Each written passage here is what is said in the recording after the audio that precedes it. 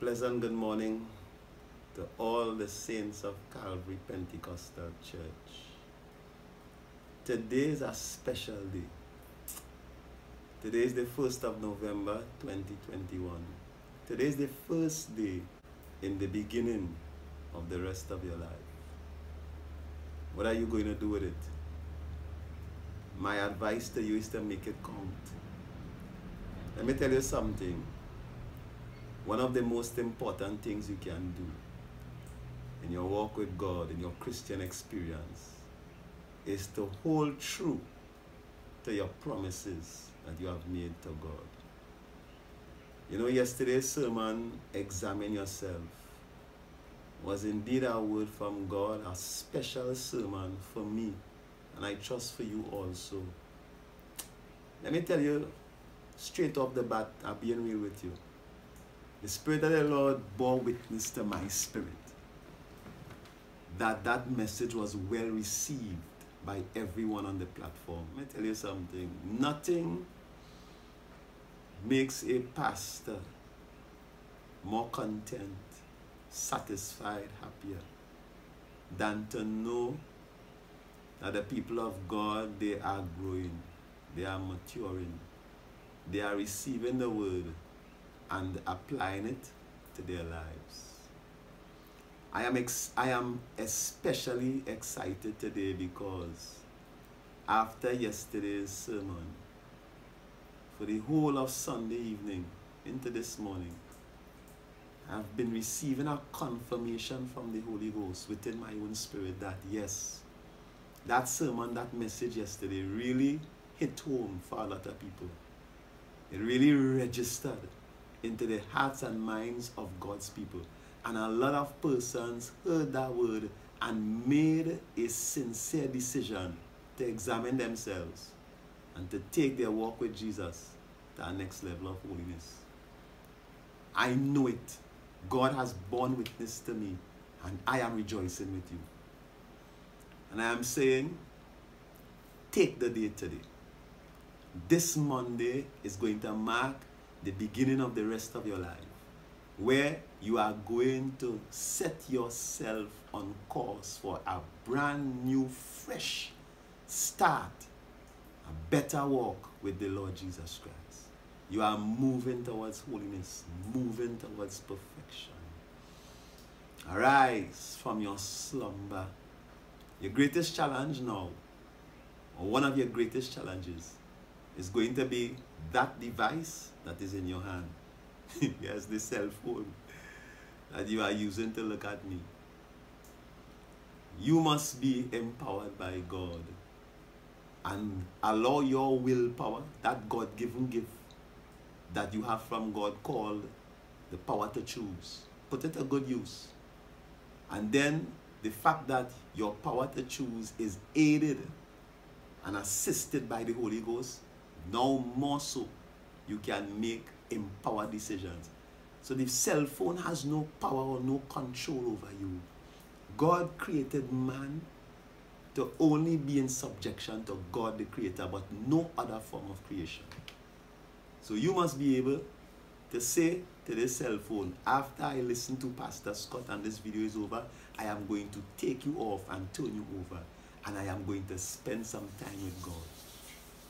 And spending time with God is as easy as being able to say thank you, being able to ask for help, being able to pay God some compliments. And all you need to do in your quiet time, and I trust that you have awakened early, and take some time first to think about all that God has done for you that you need to say thank you for.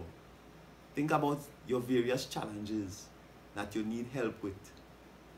And then think about how good God is and how you plan to pay him his compliments.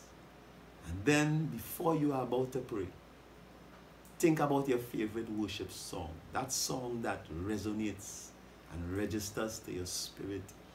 Or maybe it would have been a song you heard yesterday. I heard a song in yesterday's worship that has been turning in my head and in my spirit.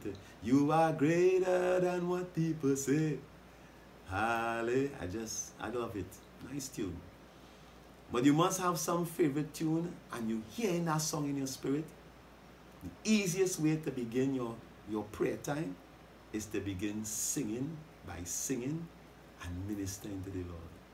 And somewhere within you singing that song and ministering to God out of your spirit, you are going to get a breakthrough where you just branch off into prayer and speaking to God. Before you know it, 15 minutes, 20 minutes passes by quickly. Yeah? The best time to start is now. Fulfill your commitment to God, and don't only make it a today thing, a Monday morning thing, but little by little every day. Your greatest challenge is going to be consistency. But as I mentioned yesterday, every challenge you have, ask God for help. Don't try to pretend before God that you're on top of your game. No. The easiest way forward is to depend on God every step of the way. I'm excited. The Lord has borne witness to my spirit that the dynamics has changed in the spirit realm for many persons in Calvary Pentecostal Church. That word was a word of deliverance. I'm telling you something. Every time God intends to do something new, He sends a word first. The fact that you receive a word is an indication for us of what God intends to do.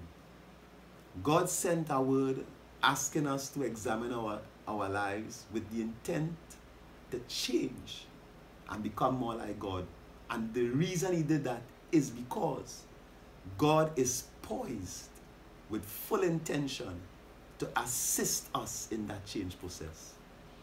So you are not embarking on a journey alone, or a journey that depends on your human strength alone.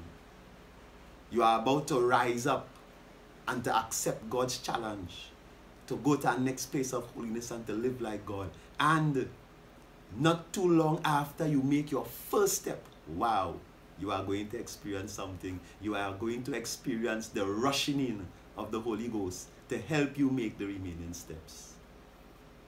All you need to do, take the challenge and make that first step towards God.